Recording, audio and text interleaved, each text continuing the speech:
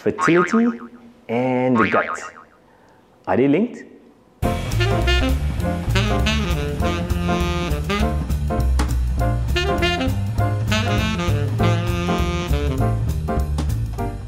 So fertility and the gut. Here are 5 things to consider. Point number 1. Researchers have found that a leaky gut or an increase in gut permeability is associated with inflammation. And inflammation has been associated with recurrent pregnancy losses. 2. Celiac disease. What's celiac disease? It's essentially an intolerance towards wheat or gluten. And when you have these things, you get an allergic response and damages your gut.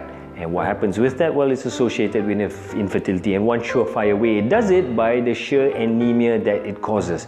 Now, it's important you get that diagnosed because it can lead to a lot of other problems if not properly done. And the gold standard to diagnose this is via endoscopy.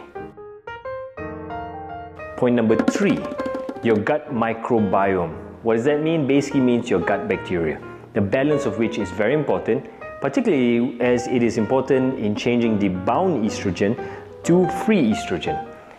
Why is it? Because women's body needs it. Now, a disruption in your gut microbiome affects this pathway, which has been shown to affect fertility, cause polycystic ovarian syndrome, and also has association with endometriosis. Point number 4, the thyroid gland. It's a gland that sits essentially over here, and we know an over or underactive thyroid can cause fertility issues. But how about this? The thyroid gland needs iodine, and iodine as well as iron is absorbed via the gut. If your gut is unhealthy, your absorption is not good enough, it affects your thyroid gland, and hence, there you go, you have fertility issues. Something to keep in mind as well.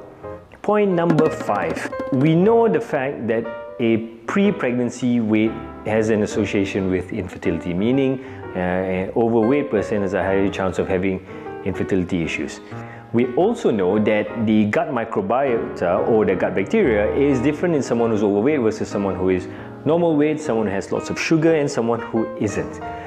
So, by addressing the weight, you address your gut bacteria, you potentially could address fertility issues. And how do you do that? Well, firstly, cut out the sugar, and to increase the variety and the health of your gut bacteria, the simplest thing you could do is have more fiber in your diet. How do you do this? Fruit, veg, nuts. So your next question may very well be, what do you look out for? Well, sometimes you may have no symptoms whatsoever, but symptoms could include a change in bowel habit, bloating, feeling lethargy, and anemia. Now, of course, if you have infertility issues, see a fertility expert. That's the first thing you should do.